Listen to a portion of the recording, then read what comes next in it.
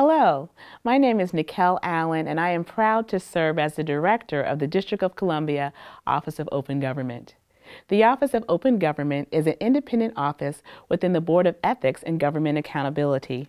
We are charged with advancing open governance in the District of Columbia. The office's mission and statutory directive is to ensure that District of Columbia government operations at every level are transparent and open to the public and promote civic engagement. To that end, the office advocates for a fair and efficient FOIA, or Freedom of Information Act, process. The office also serves as an advisor to FOIA officers, government agencies, and the public seeking guidance.